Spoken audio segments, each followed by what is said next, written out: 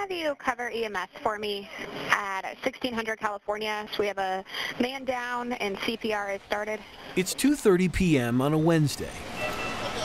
A man is down outside a 16th Street Mall pizza place. He just kind of collapsed up against this rail here. Carter Schmidt is right there in the video. 3 firemen hopped out, started doing CPR on him. He was a 50-year-old male who was noted by a passerby. The next day, that man came here, the office of the Denver Medical Examiner. We're the beginning of everyone's end that comes through this office. Aaron Worrell is the chief of investigations here. They're a person, and they have a story to tell. She knows his story is in need of a conclusion. It's just important. Figuring out cause and manner of death is just so important, and people want those answers. Answers to a problem that's much bigger than one body in one office. Okay, what you got? Dr. James KUSA says Denver is in the midst of its worst overdose phase ever. And we're in the fentanyl phase now. More than 400 people died of an overdose in Denver last year.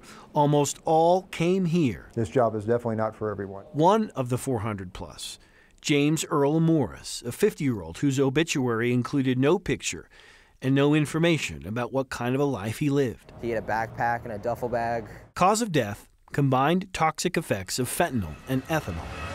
Schmidt didn't know the efforts to save him ended up being not enough. I found out today when you told me that he actually died. I thought he made it. One of roughly 200 overdoses in 2021 related to fentanyl in Denver.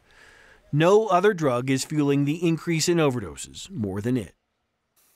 There's a lot of theories as to why this all went wrong, very wrong 2 years ago, right when the pandemic hit.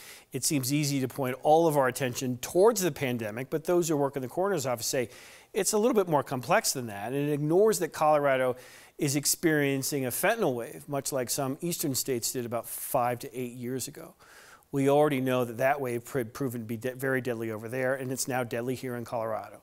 Tonight at 9 and 10, we'll talk to the family of one of the autopsies we witnessed. Kim and Tom, this has been a long project. We've been working with the city for a very long time. We shot these autopsies back in September, and this story is now just coming to light now. And now we've been hearing more and more about this, but when you say it was on the East Coast and now it's here, do we know why? I mean, any connection? It's really sort of the progression of drugs and really sort of the market that sort of like filters, and a lot of drugs that happen. This happens around the country with meth and with other things, is that it sort of makes its way across the country, basically supply chains and other sort of more complex things. But what we definitely know is that places like Ohio and the upper Midwest and the East Coast, 5, 6 years ago, they really went through that beginning of their fentanyl wave. 5, 6 years ago here in Colorado, we were not. And now it is definitely here, and it's causing an extraordinary number of deaths. It is a hard and important story, and we'll look forward to hearing more tonight. Chris, thanks.